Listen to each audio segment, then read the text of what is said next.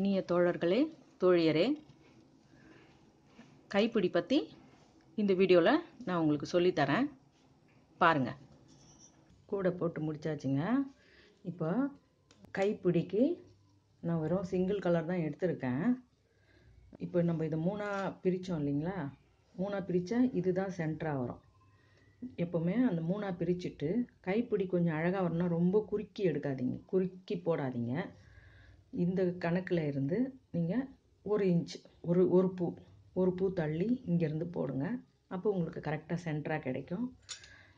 கைப்பிடியோட அளவு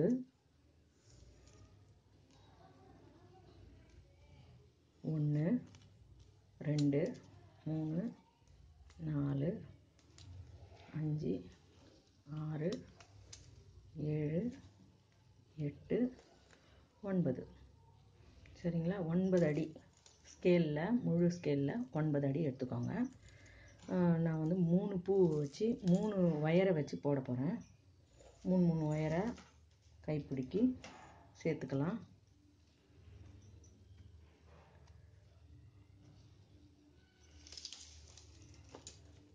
இப்போது இந்த சைடு சொன்னேன் இல்லைங்களா, நமக்கு இதுதான் சென்டர். பக்கத்தில் எடுத்து இப்போ நம்ம ஒரு இது மட்டும் கொடுக்காதீங்க, இங்கேக்கும் மட்டும் கொடுக்காதீங்க. ஏன்னா மொத்த வெயிட்டையும் அப்போ இந்த ஒரு ஒயர் மட்டும்தான் தாங்கும். அதனால் இதில் ஒன்று தள்ளி எடுத்துக்கோங்க, இதில் ஒன்று தள்ளி எடுத்துக்கோங்க. 1 2 3 4 பூ முடிஞ்ச பிறகு 4 பூவுக்கு அடுத்த ஹோலில் நீங்கள் போடுங்க. இந்த ஒயரை, அந்த 9 அடி ஒயரை சமமாக ஆக்கிக்கோங்க.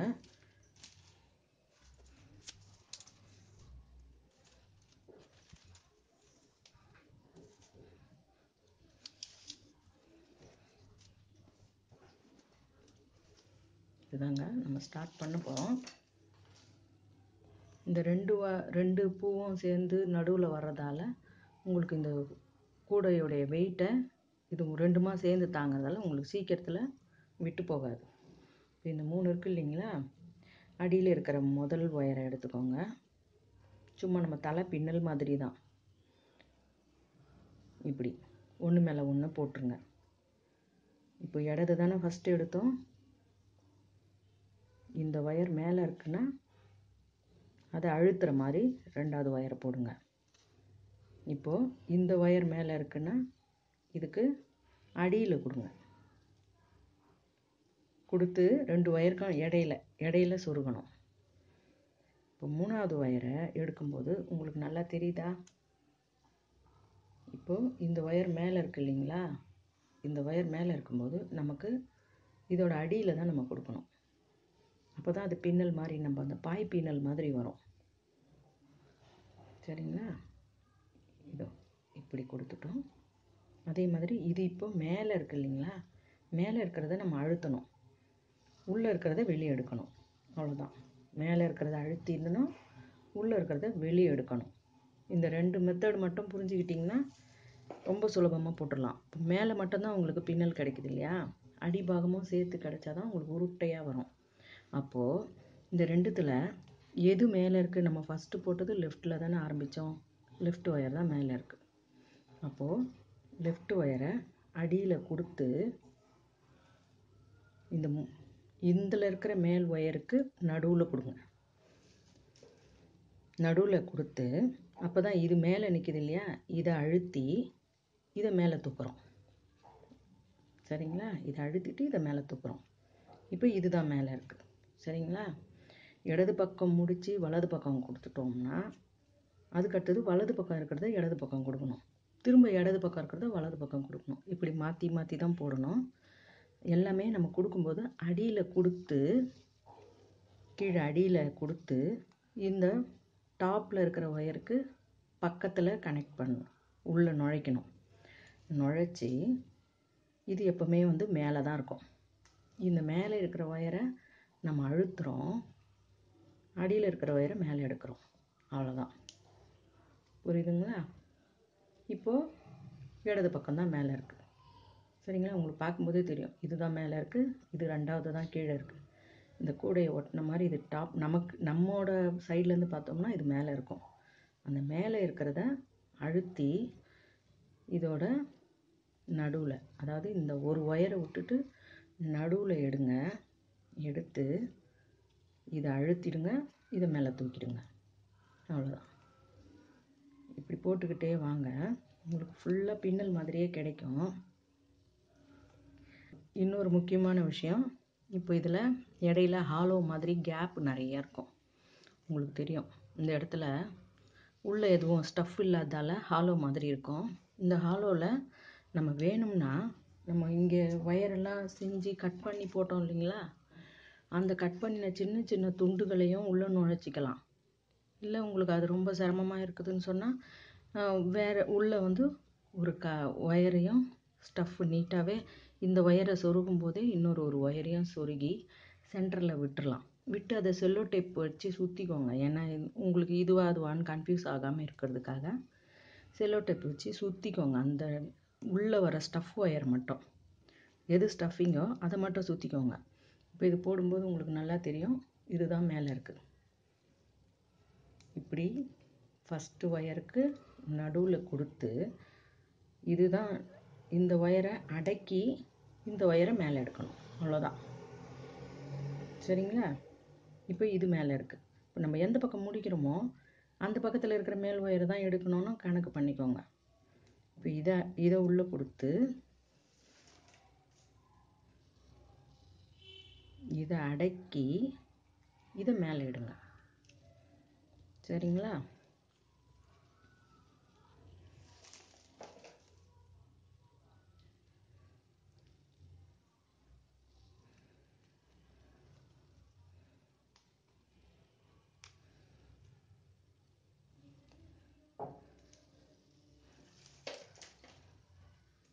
இப்போ நம்ம எந்த பக்கம் எடுத்தோமோ இடது பக்கம் எடுத்துகிட்டு வந்து விடுறோன்னா இடது பக்கம் ஒயரையே திரும்ப அதை ஞாபகம் வச்சுக்கோங்க.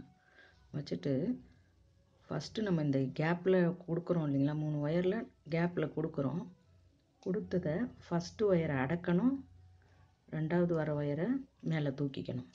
இப்படி போடும்போது ஒவ்வொரு முறையும் கவனமாக நீங்கள் இதை கொஞ்சம் டைட்டாக பின்னுங்க. அதாவது ஒரு பின்னல் பின்னும் போதும் கொஞ்சம் தொழுவு பின்னிட்டு அதுக்கப்புறம் டைட்டெல்லாம் பண்ணிங்கன்னா இந்த இடத்துலலாம் அந்த ஒயருங்கெல்லாம் தூக்கிக்கிட்டு நிற்கும். நம்ம கையில் பிடிக்கும்போது குத்தும், கையெல்லாம் வந்து ஒரு கம்ஃபர்டபுளாகவே இருக்காது. அதனால் நம்ம ஒரு பின்னல் போடும்போதும் மேல் நோக்கி டைட் பண்ணிக்கிட்டே இருங்க. மேல் நோக்கி டைட் பண்ணுங்க. சரிங்களா? நான் இது ஃபுல்லாக பின்னிட்டு உங்களுக்கு புரியலைன்னா திரும்ப இந்த போட்டதை திரும்ப பார்த்தீங்கன்னா கொஞ்சம் புரியும்னு நினைக்கிறேன். ஓரளவுக்கு புரிகிற மாதிரி தான் சொல்லியிருக்கேன்னு நினைக்கிறேன். இப்போ இது பண்ணோம் இல்லைங்களா, இது பாருங்கள், இங்கே ஹாலோ இருக்குது பாருங்கள், இந்த ஹோல் தெரியுதுங்களா? இப்போ நமக்கு அந்த ஹோல்குள்ளே நம்ம இந்த கட் பண்ணின ஒயரை ஸ்டஃப்புக்காக கொடுக்கலாம். அப்போது உங்களுக்கு அந்த பேகு சீக்கிரமாக அந்த இது பலவீனமாக ஆகாது, கைப்பிடி பலவீனமாகாது உள்ள ஸ்டஃப் இருக்கிறதால. சரிங்களா? உங்களுக்கு எத்தனை முடியுதோ அத்தனை போடுங்க. அது வந்து இந்த பக்கம்லாம் இந்த ஹோல் விட்டோம்னா நம்ம சொருகுனதெல்லாம் இந்த ஹோல் வழியாக வெளியே வந்துடும். அதனால தான் டைட்டாக போடுங்கன்னு சொன்னேன். கைப்பிடி கண்டிப்பாக டைட்டாக தான் நீங்கள் போடணும். சரிங்களா? நான் ஃபுல்லாக பின்னிட்ட பிறகு உங்களுக்கு காட்டுறேன். இடையில இப்போ நீங்கள் வேலை இருக்குது, எழுந்து போக வேண்டிய கட்டாயம் இருந்துச்சுன்னா அப்போது நீங்கள் இப்போது இடையில விட்டுட்டோம்னா கண்டிப்பாக இதை கண்டினியூ பண்ணுறது கஷ்டம். அப்போ நீங்கள் வெளியே போகணும், இல்லை எழுந்தே ஆகணும், வேலை இடையில இதை கண்டினியூ பண்ண முடியலை அப்படின்ற பட்சத்தில் நீங்கள் இப்படியே வச்சு பயப்படாமல் ஒரு துணியோ ஒரு கயிறோ எடுத்து இந்த இடத்துல இப்படி இதை ஒரு சுற்று அதை ஒரு சுற்று இப்படி போட்டு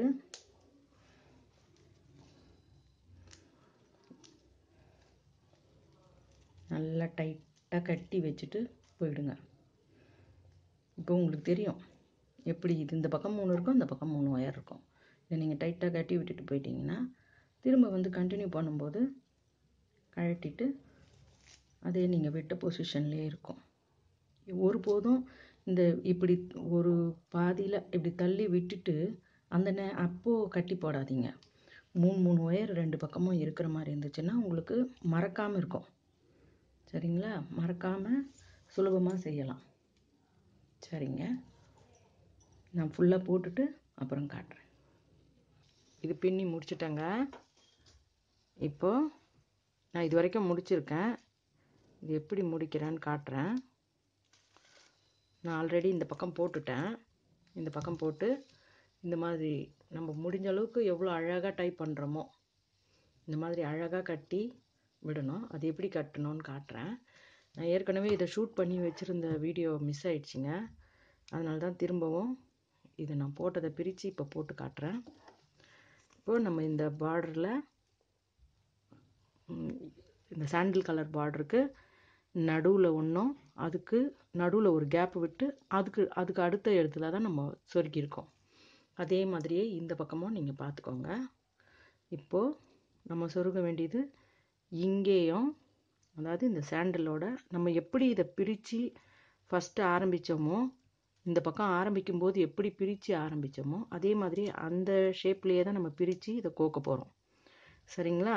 இப்போ இந்த சாண்டலோட இந்த இடத்துல தான் இதை கோக்க போகிறோம்.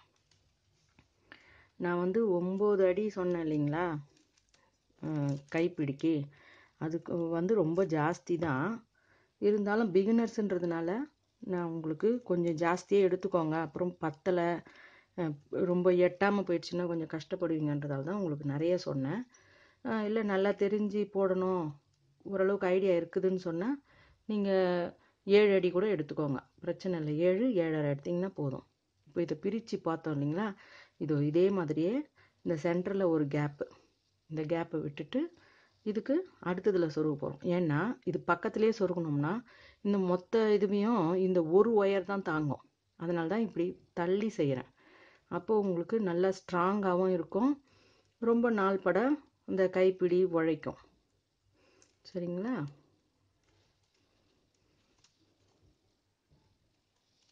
நம்ம எப்படி ஆரம்பித்தோமோ பிரித்து தானே ஆரம்பித்தோம் 2 பக்கமும், அதே மாதிரி பிரித்து முடிக்கிறோம். சரிங்களா? தெரியுதா உங்களுக்கு? பிரித்து இதே மாதிரியே முடிச்சுட்டு உள்ள இதை அப்படியே வந்து நம்ம கட்ட போகிறோம். சரிங்களா? எல்லாத்தையுமே அப்படியே வச்சு ஒரு முடி அப்படியே வச்சு ஒரு அழுத்தி ஒரு முடி போட்டுருங்க. ஒன்று ஒன்றா போட்டுக்கிட்டு இருந்தீங்கன்னா போடலாம், ஒன்று ஒன்றா கூட போடலாம். இருந்தாலும் நம்ம மொத்தமாக போட்டு இப்போ இது எல்லாத்தையும் இந்த துண்டு ஒயரெல்லாம் சொருக போகிறோம். அப்புறம் இன்னொரு முக்கியமான விஷயம், இது பாருங்கள், இது கட்டலைன்னா இப்படி வந்துக்கிட்டே இருக்கும்.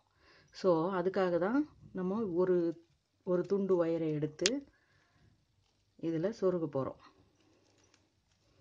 இப்போ நம்ம இந்த துண்டு ஒயரை எல்லாத்தையும் நல்லா எங்கெங்கே கிடைக்கிற இடத்துல நேராக சொருகிட போகிறோம். சரிங்களா? சொருகிட்டு இந்த டை பண்ணுறது மட்டும் எப்படின்னு காட்டுறேன். இப்போ இது ஒன்று எடுத்து உள்ளே விட்டோம் இல்லைங்களா, ஒரு சின்ன ஒரு பிட்டு ஒயர் கூட நீங்கள் எடுத்துக்கலாம், ஒரு ஸ்கேல் அளவுக்கு எடுத்துக்கோங்க. சரிங்களா? இப்போது அதே மாதிரியே தான் இது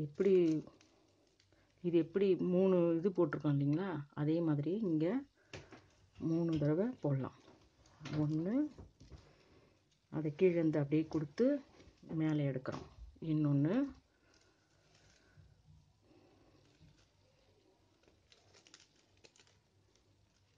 இது 3வது படி.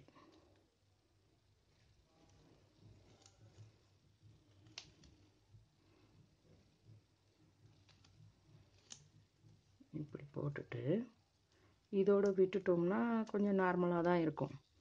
நம்ம இது இன்னும் கொஞ்சம் அழகுபடுத்தணும், இன்னும் இது வந்து நல்லா அழகாக இருக்கணும் அப்படின்னு நினச்சா இங்கேருந்து இது மேலே எடுத்தோம் இல்லைங்களா, இதை உள் பக்கத்துலேயே நம்ம சொருகலாம். சொருகி நல்லா கொஞ்சம் டைட் பண்ணிக்கோங்க. நேர் பூலையே சொருகுங்க. அதாவது பூ எப்படி எந்த டைரெக்ஷனில் போகுதோ அந்த பூவோட டைரெக்ஷன்லேயே சொருகுங்க. ஏதாச்சும் ஒரு பக்கம் இப்படி சொருகிட்டோங்களா திருப்பி. இப்போ திரும்பவும் நம்ம திரும்ப கீழே வந்துட்டோம் இல்லையா, சொருகிட்டு இதே இடத்துல திரும்பவும் கொடுக்குறோம். அதே போலவே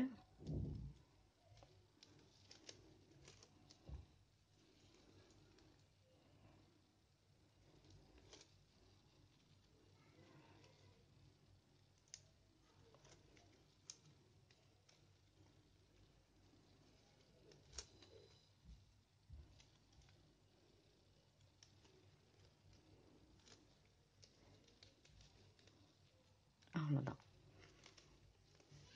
இப்போ இது தளர்ந்துக்கிட்டே இருக்கு பாருங்கள். அதனால் இதை முதல்ல முடிச்சு போட்ட உடனே சொருகிடுங்க.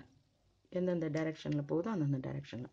இப்போ இதை நம்ம திரும்பவும் எடுத்தோம் இல்லைங்களா, இப்போ இதை வேறு டைரெக்ஷனில் சொருகுங்க. வேறன்னா இந்த பக்கம் இப்படி போகிற மாதிரி இப்படி சொருகி விட்ருங்க. கொஞ்சம் நீட்டாக இருக்கும் பார்க்க.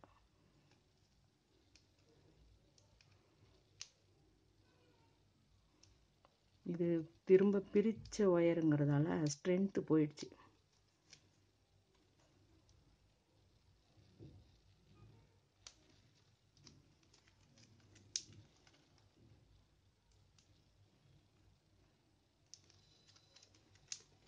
தெரியுதுங்களா? இப்போ இது வந்து நல்லா நீட்டாக இருக்கும் உங்களுக்கு. இவ்வளோதாங்க.